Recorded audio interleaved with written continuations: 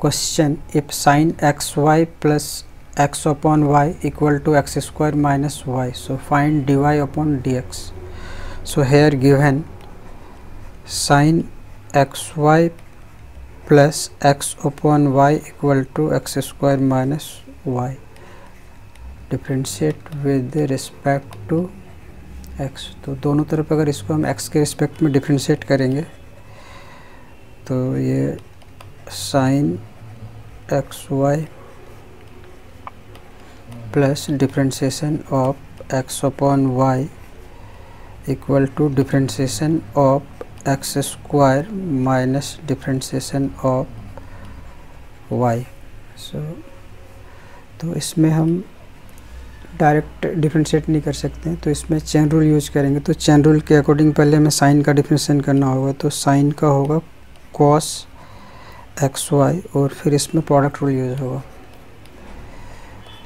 X Y, और इसमें quotient rule use करेंगे. तो इसके अकॉर्डिंग वाई स्क्वायर और Y into differentiation of x minus x into differentiation of Y equal to x square का 2x, और ये एज इट इज रहेगा. सो कॉस एक्स वाई और इसमें प्रोडक्ट रूल यूज होने से ये होगा x dy upon dx plus y plus, और ये होगा y into 1 upon Y square minus x D Y upon x upon Y square into D Y D x equal to 2x minus D Y upon D x.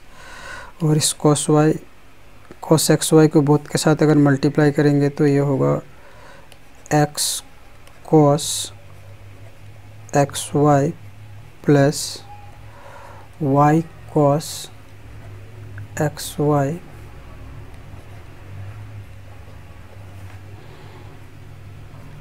और इसमें y से 1 upon Y minus x upon Y square D Y upon D x equal to 2x minus D Y upon D x implies that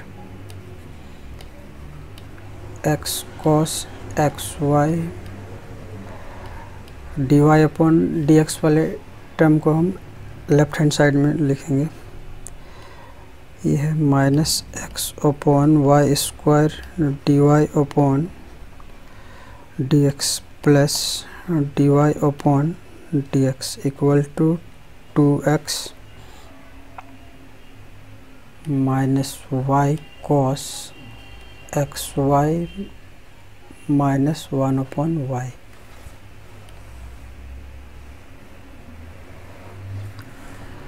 और इसमें हम D Y D x को common लेने से ये होगा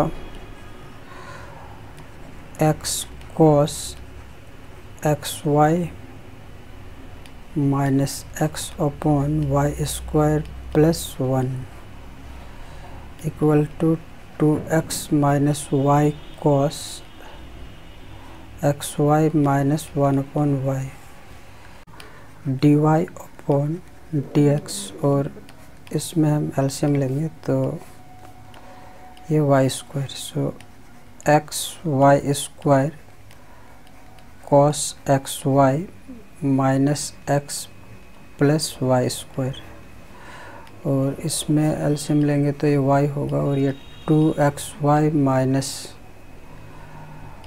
Y square cos x Y minus 1. तो ये स्क्वायर से y cancel. So D Y upon D x equal to इस y को अगर हम इधर मल्टीप्लाई करेंगे तो ये आएगा 2xy square minus Y Q cos x Y minus Y upon